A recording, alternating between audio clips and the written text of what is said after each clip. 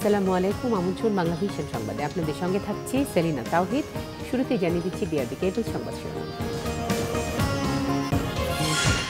দুর্নীতি, মাদক, সন্ত্রাস নির্মূলে সশস্ত্র বাহিনীকে পাশে চান প্রধানমন্ত্রী। দীর্ঘমেয়াদী পরিকল্পনা বাস্তবায়নে সাথে থাকার আহ্বান।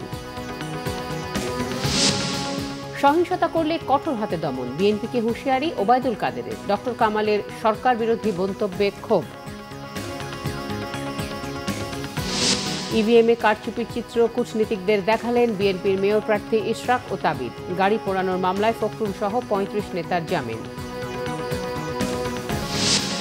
করোনা ভাইরাসে নিজেই সতর্ক ঢাকাবাসী। বর্তমান মেয়র খোকনকে ডেঙ্গু মৌসুমের আগে মশা মারতে বললেন নতুন মেয়র তাপস। অনূর্ধ্ব ১৯ বিশ্বকাপে শিরোপার সুবাস পাচ্ছে বাংলাদেশ। ভারতকে ১৭৭ রানে বেঁধে ব্যাটিংয়ে জুনিয়র টাইগাররা।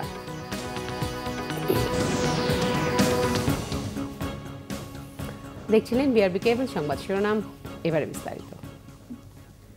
দেশের সার্বভৌমত্ব রক্ষার পাশাপাশি মাদক, সন্ত্রাস, দুর্নীতি ও জঙ্গিবাদের বিরুদ্ধে অভিযানে সশস্ত্র বাহিনীকে পাশে থাকার আহ্বান জানিয়েছেন প্রধানমন্ত্রী Sheikh Hasina.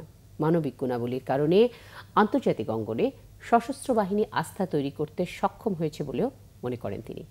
Defence service command and staff কলেজের গ্র্যাজুয়েশন সেরিমনিতে এসব কথা বলেন প্রধানমন্ত্রী। সশস্ত্র বাহিনীর অফিসারদের কমান্ড ও স্টাফ পর্যায়ে দায়িত্ব পালনে দক্ষ করে গড়ে তোলার উদ্দেশ্যে প্রতিষ্ঠা করা হয় সামরিক বাহিনী কমান্ড অ্যান্ড স্টাফ কলেজ।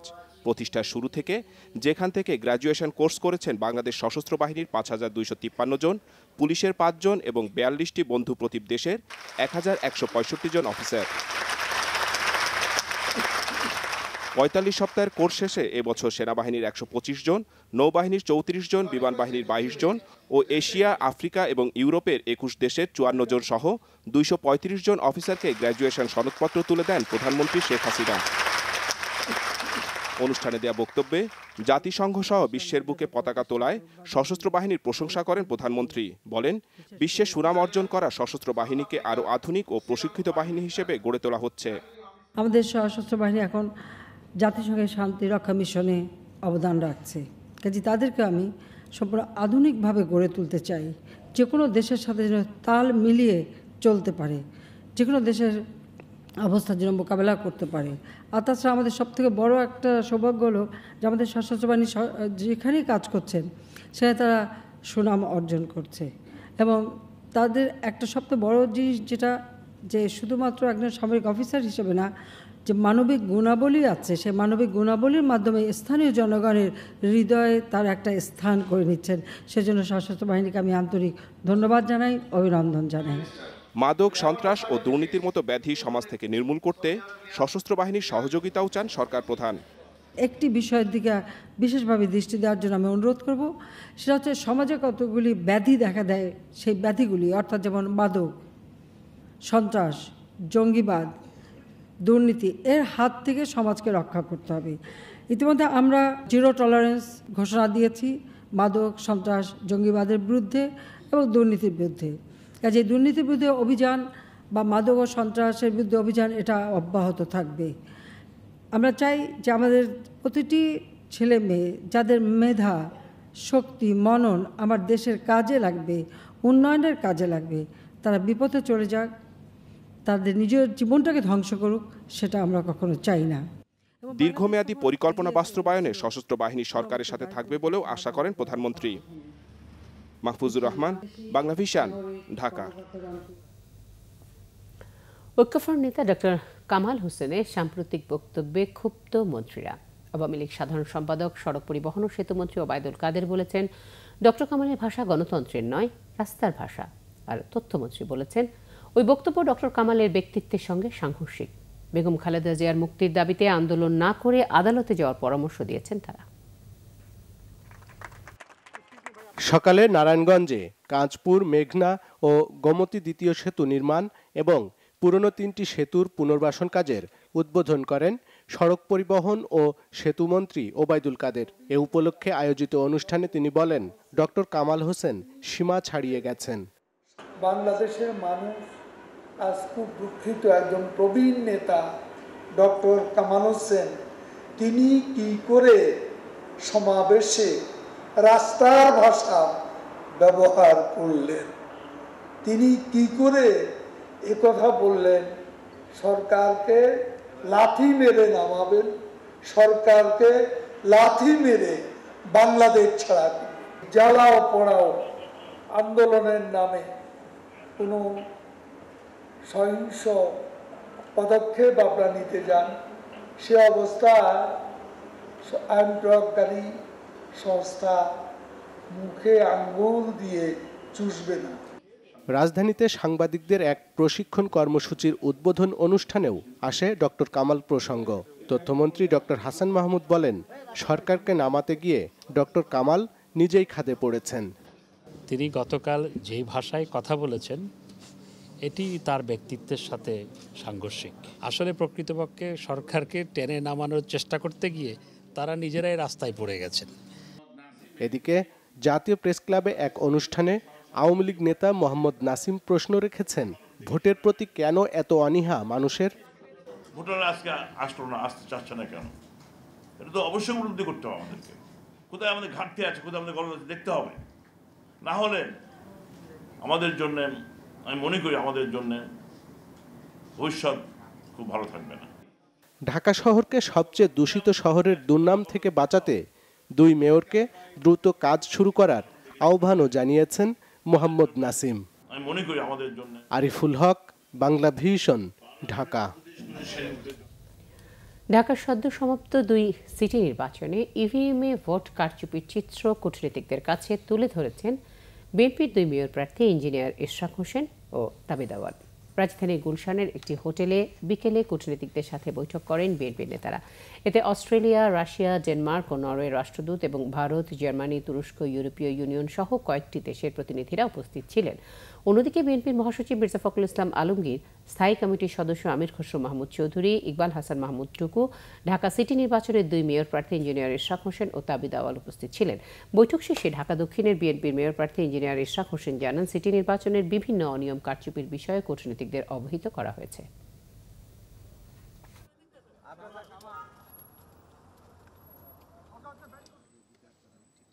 তারা খুবই অবাক হয়েছেন যে এইভাবে একটা কারচুপি করে হতে পারে এত বড় একটা নির্বাচনে, এবং 4 স্তরে এখানে ভোট কেন্দ্রগুলো দখল করা হয়েছিল, বাইরে ভিতরে সব জায়গায়, এবং সাংবাদিকদের আহত করা হয়েছে। এটাতে তারা খুব ব্যথিত হয়েছে। তারপরে আমাদের পোলিং এজেন্টদের আহত করা হয়েছে, সেটাতে ওনারা ব্যথিত হয়েছে। আর আমরা বিভিন্নভাবে স্ট্যাটিস্টিক্যালি দেখিয়ে দিয়েছি যে কিভাবে ফলাফল ঘোষণা স্থগিত করে পরবর্তীতে পরিবর্তন করা হয় গভীর রাতে। তো এই জিনিসগুলো তারা শুনেছে, তারা নির্বাক থেকেছে আর কি। শাহবাগ থানায় করা গাড়ি পোড়ানোর 2 মামলায় অন্তর্বর্তীকালীন জামিন পেয়েছেন বিএনপি মহাসচিব মির্জা ফখরুল ইসলাম আলমগীর সহ দলের 35 নেতা। সকালে মহানগর দায়রা জজ আদালতে বিচারক KM ইমরুল কায়েসের আদালতে হাজির হন বিএনপি নেতারা। পরে তারা জামিন আবেদন করেন। বিএনপি মহাসচিব ছাড়াও এই মামলায় অন্য আসামিদের মধ্যে রয়েছেন দলের স্থায়ী কমিটির সদস্য মির্জা আব্বাস, গয়েশ্বর চন্দ্র রায়, বিএনপি চেয়ারপারসনের বিশেষ সহকারী শামসুর রহমান, শিমুল বিশ্বাস সহ অনেকে। শুনানি শেষে 5 এপ্রিল পর্যন্ত তাদের অন্তর্বর্তীকালীন জামিন মঞ্জুর করেন আদালত। এর আগে এই 2 মামলায় বিএনপি নেতারা উচ্চ আদালত থেকে আগাম জামিন ছিলেন। এদিকে বিএনপি চেয়ারপারসন বেগম খালেদা জিয়ার মুক্তির দাবিতে আদালত চত্বরে মানববন্ধন করেছেন বিএনপিপন্থী আইনজীবীরা। অবিলম্বে বেগম জিয়াকে মুক্তি দিতে সরকারের প্রতি আহ্বান জানান তারা। অস্থায়ী জামিন এবং স্থায়ী জামিনের জন্য ওই তারিখে শুনানি হবে। নথি এবং নিম্ন আদালতের নথি তলব করা হয়েছে। যে প্রক্রিয়া বেগম খালেদা জিয়ার মুক্তি সম্ভব সেটাই করা হবে, জানিয়েছেন 20 দলীয় জোটের সমন্বয়ক ও বিএনপি স্থায়ী কমিটির সদস্য নজরুল ইসলাম খান। তিনি বলেন, এমন কোনো আন্দোলন গড়ে তোলা যায়নি যাতে খালেদা জিয়ার মুক্তি পেতে পারেন। এতে তারা লজ্জিত বলেও জানান তিনি।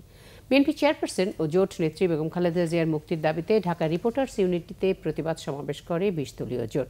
বিএনপি স্থায়ী কমিটির সদস্য নজরুল ইসলাম খান বলেন, ব্যাংক, শেয়ার বাজার লুট আর বিদেশে টাকা পাচার করে সরকারি দলের লোকেরা অর্থনীতিকে ধ্বংস করে ফেলেছে। প্রতিটি সরকারি জিনিসের দাম বাড়লেও সরকারের সেদিকে নজর নেই।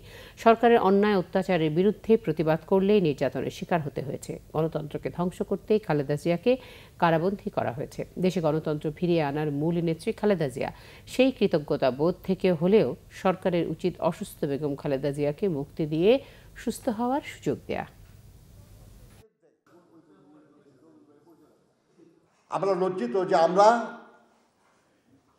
20 দলীয় জোট বলুন বা বিএনপি বলুন, এমন আন্দোলন গড়ে তুলতে পারি নাই যে আন্দোলনে বেগম খালেদা জিয়ার মুক্তি সম্ভব হতো ইতিমধ্যে। কিন্তু এইটুকু আপনাদেরকে বলতে চাই যে সব প্রক্রিয়ায় চেষ্টা চলছে, আইনি প্রক্রিয়ায় আমরা তার মুক্তি চেষ্টা করেছি।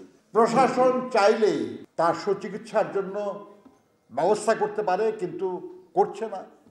সে ব্যাপারে আমরা সরকারের সঙ্গে যোগাযোগ করেছি, কথা বলেছি। আগামী দিনে যে প্রক্রিয়ায় যেভাবে বেগম খালেদা জিয়ার মুক্তি সম্ভব নিশ্চয়ই ইনশাল্লাহ সেটাই হবে, এবং 20 দলীয় জোট সেই প্রক্রিয়ায় সম্পৃক্ত থাকবে। ডেঙ্গু মৌসুম আসার আগে অ্যাসিড মশা প্রতিরোধে বর্তমান মেয়র সাইদ খোকনকে কার্যকর ব্যবস্থা নেওয়ার আহ্বান জানিয়েছেন নতুন মেয়র ব্যারিস্টার শেখ ফজলুল তাপস।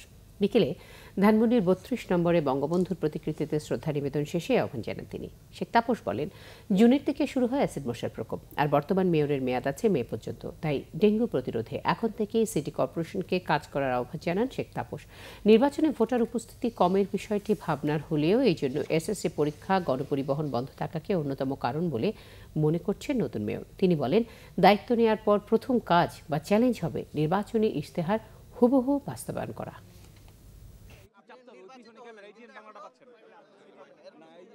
ডেঙ্গুর প্রকোপটা জুন থেকে সেপ্টেম্বর মাসেই সবচেয়ে বেশি হয়। তো আমরা চাই যে গতবারের মতো যেন এরকম কোনো প্রকোপ আকার ধারণ না করে, এর জন্য আমরা আগে থেকেই কার্যক্রমগুলো নিতে চাই। তো সে প্রেক্ষিতে আমি ঢাকা দক্ষিণ সিটি কর্পোরেশনে সকল কর্মকর্তা, মেয়র মহোদয় সহ যারা আছেন তাদেরকে এটুকু অনুরোধ করব যাতে করে মশক নিধনের কার্যক্রমটা যেন এখনই শুরু করা হয়। এই বিষয়টা আমি তাদের কাছে বিনীতভাবে অনুরোধ করব। এখনও বাংলাদেশে করোনা আক্রান্ত কাউকে পাওয়া যায়নি, তবে সতর্ক নগরবাসী অনেকেই প্রতিরোধমূলক ব্যবস্থা নিয়ে চলাচল করছেন। এদিকে রোগতত্ত্ব, রোগ নিয়ন্ত্রণ ও গবেষণা ইনস্টিটিউট জানিয়েছে, কারো মধ্যে করোনা ভাইরাস শনাক্ত হলে পদক্ষেপ নেওয়া হবে বিশ্ব স্বাস্থ্য সংস্থার পরামর্শ নিয়ে। করোনা ভাইরাস চীনের সীমানা পেরিয়ে ছড়িয়ে পড়েছে বিশ্বের অন্তত 25টি দেশে। এ আতঙ্ক বাংলাদেশেও। দেশের বিমানবন্দর ছাড়াও বিভিন্ন বন্দরে চলছে ভাইরাস পরীক্ষা। সরকারের এ উদ্যোগকে স্বাগত জানিয়েছেন অনেকে। সতর্কতার অংশ হিসেবে নগরীতে বেড়েছে মাস্কের ব্যবহার। সারা বিশ্বই এটা আতঙ্কিত, যার কারণে আমরা একটু সতর্ক থাকার চেষ্টা করতেছি আর কি, যাতে আমরা এই ঝামেলাটায় না পড়ি। নিয়মগুলো মেনে চললে ওই করোনা ভাইরাস থেকে আমরা দূরে থাকবো, সেই নিয়মগুলো মেনে চলতে হবে আমাদেরকে। গভর্নমেন্ট যথেষ্ট পদক্ষেপ নিতেছে যাতে এদেশের জনগণ এই করোনা ভাইরাসের আক্রান্ত থেকে মুক্ত থাকতে পারে। এদিকে সংবাদ সম্মেলনে রোগতত্ত্ব, রোগ নিয়ন্ত্রণ ও গবেষণা ইনস্টিটিউটের পরিচালক বলেছেন, ভাইরাসের নানা উপসর্গ নিয়ে বিভিন্ন হাসপাতালে চিকিৎসাধীন অনেকে। শনাক্ত না হওয়া পর্যন্ত ব্যক্তিগত তথ্য প্রকাশ না করতে আহ্বান জানান আইইডিসিআর এর পরিচালক। আমাদের এখানে টেস্ট করে যদি পজিটিভ পাওয়া যায় এবং বিশ্ব স্বাস্থ্য সংস্থার কাছে আমরা যখন জানাবো, বিশ্ব স্বাস্থ্য সংস্থার যদি মনে করে এটা কনফার্মেশনের জন্য পাঠানো প্রয়োজন, তারা পাঠানোর ব্যবস্থা করা হবে। ইউজুয়ালি যেটা বলা হয়ে থাকে, প্রথম কয়েকটি কেস আসলে বিশ্ব স্বাস্থ্য সংস্থার রেফারেন্স ল্যাবরেটরিতে পাঠানোর প্রয়োজন হয়। আমরা এ পর্যন্ত 54টি নমুনা পরীক্ষা করেছি। গত 24 ঘন্টায় আরও একটি পরীক্ষা করেছি, যেখানে আমরা কোনো করোনা ভাইরাসের উপস্থিতি পাইনি। একজন চীন ফেরত বাংলাদেশি ছাত্রের অবস্থা ভালো, তার মধ্যে তখনও কোনো আসলে খুব সেরকম কোনো লক্ষণ উপসর্গ ছিল না। তাকে আমরা অবজারভেশনে নিয়েছি এবং তার নমুনা সংগ্রহ করে পরীক্ষা করা হচ্ছে। বিশ্ব স্বাস্থ্য সংস্থার অনুমোদন পেলেই ভাইরাস শনাক্তের কিট বাংলাদেশে আনা হবে বলেও জানানো হয় সংবাদ সম্মেলনে। রিয়াদ তালুকদার, বাংলাভিশন, ঢাকা। চীনে করোনার প্রাদুর্ভাবে ধস নেমেছে সাতক্ষীরার কুঁচে ও কাঁকড়া রপ্তানি বাণিজ্যে। বিপর্যয়ে কুঁচে ও কাঁকড়া খামারগুলো প্রায় 15 দিন ধরে বন্ধ এসব পণ্যের রপ্তানি। পথে বসার উপক্রম প্রান্তিক চাষিদের। বিপাকে এই খাত সংশ্লিষ্ট কয়েক হাজার মানুষ। সাতক্ষীরা থেকে আসাদুজ্জামান আসাদের রিপোর্ট। বেশি লাভ হওয়ায় সাতক্ষীরার উপকূলীয় এলাকায় চিংড়ির পাশাপাশি কুচে ও কাঁকড়া চাষ করে হাজার হাজার মানুষ। শ্যামনগর, আশাশুনি, দেবহাটা ও কালীগঞ্জ উপজেলার বিস্তীর্ণ এলাকায় গড়ে উঠেছে কুচে ও কাঁকড়ার খামার। এখান থেকে এ দুটি পণ্যের একমাত্র আমদানিকারক চীন। কিন্তু করোনা ভাইরাস ছড়িয়ে পড়ার পর 25 জানুয়ারি থেকে রপ্তানি বন্ধ। এতে আভ্যন্তরীণ বাজারে কুচে কাঁকড়ার কেনা বেচায় নেমেছে ধস। রাত্রির থেকে সকাল পর্যন্ত কুচি মেরিয়ে ভারতে নিয়ে আসছি, আরও তাহলে নিচ্ছে না। আমরা এখন কিভাবে আমাদের সংসারটা চলবে কি? করোনা ভাইরাসের কারণে এখন আমরা কুচিগুলো মেয়েরা কি করবো, আমরা সব ছেড়ে দিচ্ছি। আমরা এখন এই মাল শোকাচ্ছি, সব শোকাইয়ে যে তারপরে বিক্রি হবে এরকম কোনো তার নিশ্চয়তা নেই। এখন আমরা বহু টাকা লস। এখানে 1 কোটি টাকার মতো টোটালে মিলিয়ে মাল আছে, জ্যান্ত মাল আর কি। এখন এই জ্যান্ত মালগুলো আমাদের দেখা যাচ্ছে বিক্রি হচ্ছে না, এতেও আমরা খুব একটা ক্ষতিগ্রস্ত। এই সমিতিতে টাকা ওটাই আমরা এই যে কুচি কিনেছি, এই কুচি বিদেশালারা নেচ্ছে না, শুনতেছি কুচিতে নাই ওদিকে কি ভাইরাস লেগে। চীনের আমদানিকারকদের কাছে দেশের ব্যবসায়ীদের পাওনা প্রায় 150 কোটি টাকা। একদিকে ব্যবসা বন্ধ, অপরদিকে পাওনা টাকা পাওয়া নিয়ে অনিশ্চয়তায় বিপাকে আড়তদাররা। যেগুলো 2000 টাকা কেজি বিক্রি হতো সেগুলো এখন 500 টাকা কেজি কেউ কেউ নিতেও চাচ্ছে না। ছোটরা আমাদের কাছ থেকে এখন মাল চাইছে না বা মাল নিতে চাইছে না। এইভাবে যদি আমাদের ব্যবসা বাণিজ্য থাকে তাহলে আমাদের ব্যবসা বাণিজ্য থাকবে না। গত বছরে জেলায় 310.9 হেক্টর জমিতে কাঁকড়া চাষ হয়। ওই জমি থেকে 2190.4 মেট্রিক টন ও সুন্দরবন থেকে 1109 মেট্রিক টন কাঁকড়া সংগ্রহ করা হয়। এখন ব্যবসা বন্ধে চরম ক্ষতির মুখে ব্যবসায়ী ও খামারিরা। চায়নার পাশাপাশি পৃথিবীর অন্যান্য দেশে যেখানে কাঁকড়ার বাজার রয়েছে, আমাদের নতুন নতুন বাজার তৈরি করতে হবে এবং খুঁজতে হবে, যাতে করে আমাদের এই ধরনের অ্যাডভার্স সিচুয়েশনের জন্য আমরা বিশ্বের অন্যান্য দেশেও কাঁকড়া এক্সপোর্ট করতে পারি, যাতে করে চাষিরা তাদের কাঙ্ক্ষিত মূল্য পেতে পারে। করোনা ভাইরাস নিয়ন্ত্রণে দীর্ঘ সময় লেগে গেলে সাতক্ষীরার কুচে ও কাঁকড়া চাষে চূড়ান্ত বিপর্যয় দেখছেন সংশ্লিষ্টরা। Banglavision news desk. করোনা ভাইরাসের কারণে দেশের মোট দেশজ উৎপাদন জিডিপিতে নেতিবাচক প্রভাবের আশঙ্কা করছেন বাণিজ্যমন্ত্রী টিপু মুর্শিদ। বিশ্বব্যাংকের উদ্যোগে আয়োজিত ব্যবসা বাণিজ্যে নারীদের অংশগ্রহণ বাড়ানো বিষয়ক গোলটেবিল বৈঠক শেষে সাংবাদিকদের এমন সংখ্যার কথা জানান তিনি। বাণিজ্যমন্ত্রী টিপু মুর্শিদ বলেন, চীনের সঙ্গে বাংলাদেশের বিভিন্ন ধরনের ব্যবসায়িক সম্পর্ক থাকায় চলতি অর্থবছরে জিডিপির লক্ষ্যমাত্রা অর্জন কঠিন হতে পারে। তবে ভাইরাসটির কারণে এ পর্যন্ত কী পরিমাণ আর্থিক ক্ষতি হয়েছে তা এখনও নিরূপণ করা সম্ভব হয়নি। মন্ত্রী বলেন, সরকারের বড় চিন্তা পোশাক খাতের কাঁচামাল নিয়ে, তবে সরকার সতর্ক। এই নিয়ে সোমবার ব্যবসায়ী প্রতিনিধিদের সঙ্গে বাণিজ্য মন্ত্রণালয় বৈঠকে বসবে বলেও জানান তিনি। এছাড়া ব্যবসায় নারীদের অংশগ্রহণ বাড়াতে কাজ করছে সরকার। এর আগে গোল টেবিল বৈঠকে বাণিজ্যমন্ত্রী বলেন, নারী উদ্যোক্তারা এগিয়ে যাচ্ছেন, তবে এই হার এখনও সন্তোষজনক অবস্থানে নেই।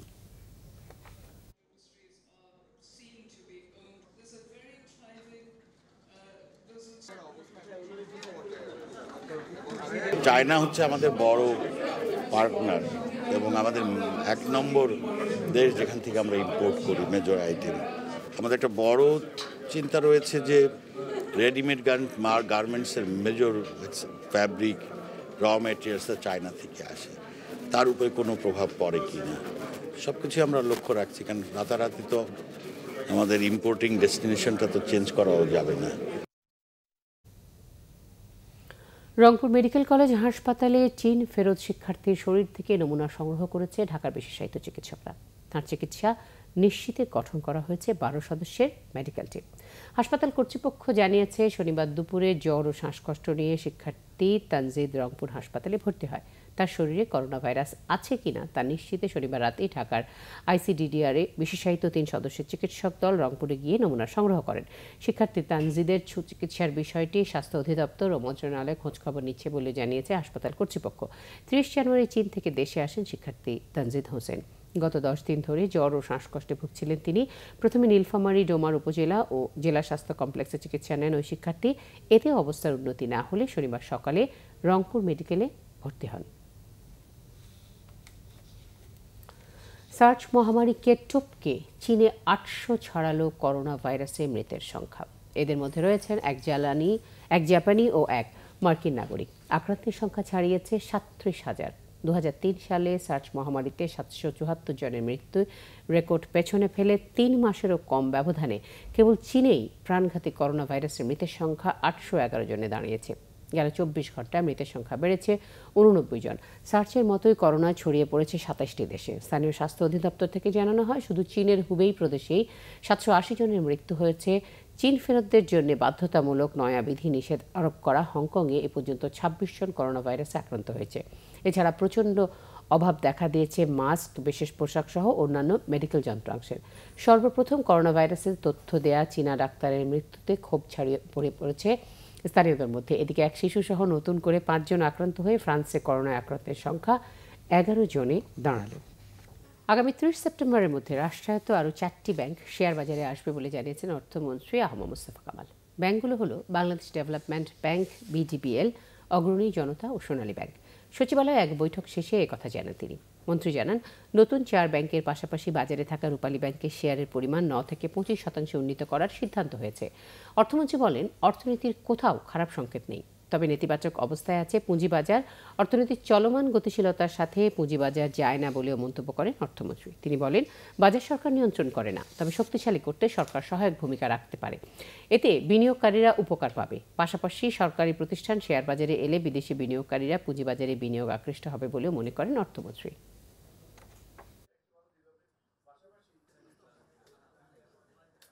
আমাদের পাবলিক সেক্টরের যে ব্যাংকগুলো আছে তার মাঝে আমাদের 5টা ব্যাংক আমরা পুঁজিবাজারে আমরা আনবো। তার প্রথমে আমরা নিয়ে আসবো রূপালী ব্যাংক, অলরেডি পুঁজিবাজারে আছে, এটার সব কাজকর্ম আমাদের কাছে করা আছে। এটার এখন যে পরিমাণ আগে ছিল সেটাকে এখন বাড়িয়ে আমরা 25% নিয়ে যাব। পাশাপাশি আমরা বিডিবিএলকে নিয়ে আসতেছি, বিডিবিএলের পরে আমরা অগ্রণী ব্যাংকে নিয়ে আসবো এবং পরে জনতা ব্যাংক এবং সর্বশেষ আমরা সোনালী ব্যাংকে নিয়ে আসবো। যেগুলো বলছি এগুলো আমরা সেপ্টেম্বর, আমরা মনে করি যে that will be the time line, September, March, April, May, June. খাদ্য কর্মকর্তাদের মনের মধ্যে কিছু থাকলে আল্লাহকে হাজির নাজির জেনে পরিষ্কার হতে বলেছেন খাদ্যমন্ত্রী সাধন চন্দ্র মজুমদার। বগুড়ায় অভ্যন্তরীণ আমন সংগ্রহ বিষয়ক খাদ্য দপ্তরের কর্মকর্তা, ধান চাল ব্যবসায়ী ও অন্যান্যদের সাথে সার্কিট হাউসে মতবিনিময় সভায় তিনি তাদের এই আহ্বান জানান। চাল উৎপাদনকারী ব্যবসায়ীদের উদ্দেশ্যে খাদ্যমন্ত্রী বলেন, মিল বন্ধ রেখে আর সরকারি সুযোগ সুবিধা নেওয়া যাবে না। বন্ধ মিলের লাইসেন্স থাকবে না। কৃষকদের কাছ থেকে ধান কেনার কার্ড নিয়ে আর যেন কোনো কেলেঙ্কারি না হয় সেজন্য সংশ্লিষ্টদের হুঁশিয়ারি করেন খাদ্যমন্ত্রী সাধন চন্দ্র মজুমদার।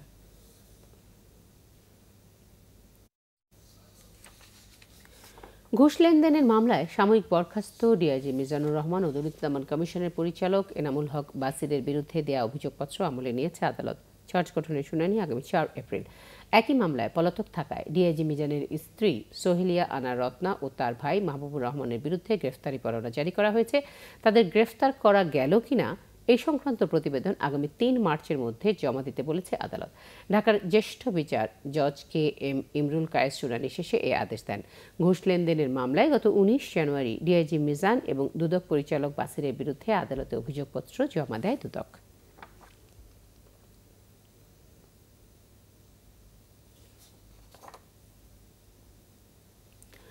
রাজধানীর পল্লবী থানায় পুলিশ হেফাজতে ঝুট ব্যবসায়ী জনিকে পিটিয়ে হত্যার অভিযোগে করা মামলায় আসামি SI জাহিদুর রহমান সহ 5 জনের বিরুদ্ধে যুক্তিতর্কের শুনানি হবে 19 ফেব্রুয়ারি।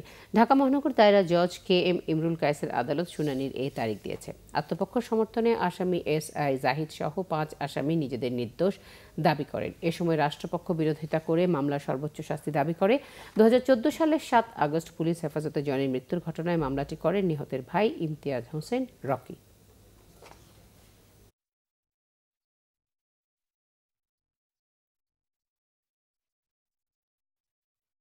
আমিন জুয়েলার্স আন্তর্জাতিক সংবাদ।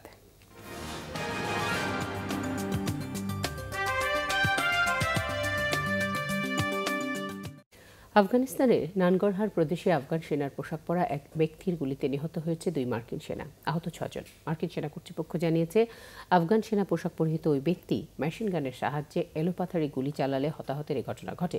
এখন পর্যন্ত কোনো সংগঠন এই হামলার দায় স্বীকার করেনি। হামলার উদ্দেশ্য সম্পর্কেও কোনো তথ্য দিতে পারেনি মার্কিন কর্তৃপক্ষ। বর্তমানে আফগানিস্তানে 13,000 মার্কিন সেনা রয়েছে। এমন এক সময় এই হত্যাকাণ্ড হলো যখন 18 বছর ধরে চলা যুদ্ধের অবসান ঘটিয়ে মার্কিন সেনাদের দেশে ফিরিয়ে নিতে চাচ্ছেন যুক্তরাষ্ট্রের প্রেসিডেন্ট ডোনাল্ড ট্রাম্প। সেই সাথে গেল কয়েক মাস ধরে স্থগিত হয়ে আছে আফগান শান্তি ইস্যুতে তালেবানদের সাথে যুক্তরাষ্ট্রের আলোচনা। 2001 সাল থেকে আফগানিস্তানের এ পর্যন্ত প্রায় 2400 মার্কিন সেনা নিহত হয়েছে। এবারে ক্লেমেন্ট খেলার সংবাদ।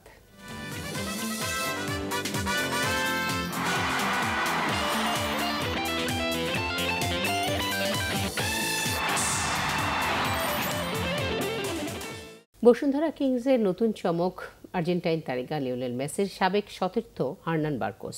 প্রিমিয়ার লিগে দলের শক্তি বাড়াতে তাকে দলভুক্ত করেছে কিংসরা। ক্লাবটির সাথে চুক্তি হয় বার্কোসের। দর্শককে মাঝমুখী করতে তাকে দলে নেওয়া হয়েছে বলে জানান কিংস সভাপতি। বসুন্ধরা স্পোর্টস কমপ্লেক্সে এক অনাড়ম্বর অনুষ্ঠানে বসুন্ধরা কিংসের বিশ্বকাপ খেলা ড্যানিয়েল কলিন গ্রেস সহ 4 বিদেশির পারফরমেন্সের কিছু দৃশ্য প্রজেক্টরে দেখানো হয়। এদের সাথে চুক্তি হয়েছে দলের নতুন আর্জেন্টাইন তারকা হার্নান বার্কোস। প্রথমবারের মতো কোনো আর্জেন্টাইন খেলছে বসুন্ধরা কিংসে। 35 বছর বয়সী অভিজ্ঞ বার্কোসের সাথে আগামী নভেম্বর পর্যন্ত 10 মাসের চুক্তি করেছে বসুন্ধরা। তবে দলবদলের সময় পার হয়ে যাওয়ায় প্রিমিয়ার লিগের প্রথম পর্বে বার্কোসকে মাঠে নামাতে পারছেন না কিংসরা। এএফসি কাপ ও লিগের দ্বিতীয় পর্বে খেলবেন বার্কোস। 2013 সালে লিওনেল মেসির সাথে আর্জেন্টাইন জাতীয় দলে খেলেছিলেন বার্কোস।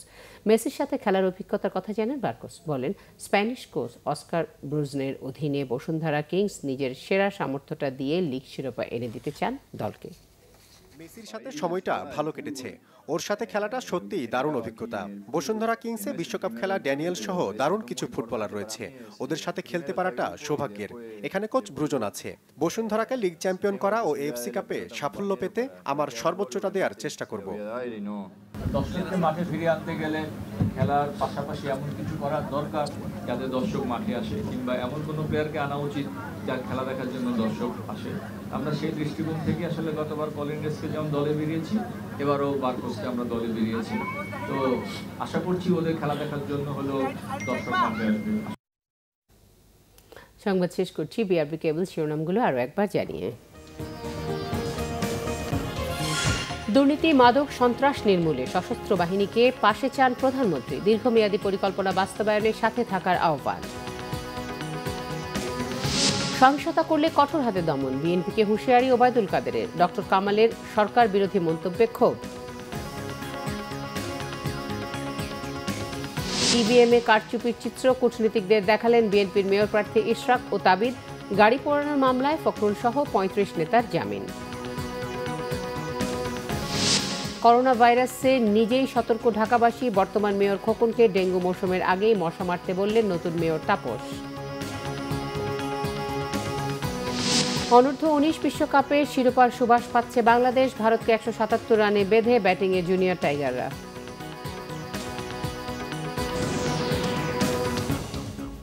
এই ছিল এখনকার মতো। পরের সংবাদ রয়েছে রাত 10:30। আগে 9টায় রয়েছে নিউজ টপ 10 দেখার আমন্ত্রণ রইল। এছাড়া বাংলাভিশন সংবাদ ও সংবাদ সংশ্লিষ্ট অনুষ্ঠান দেখতে লগ ইন করুন facebook.com/বাংলাভিশনে এবং সাবস্ক্রাইব করুন youtube.com/বাংলাভিশন নিউজে।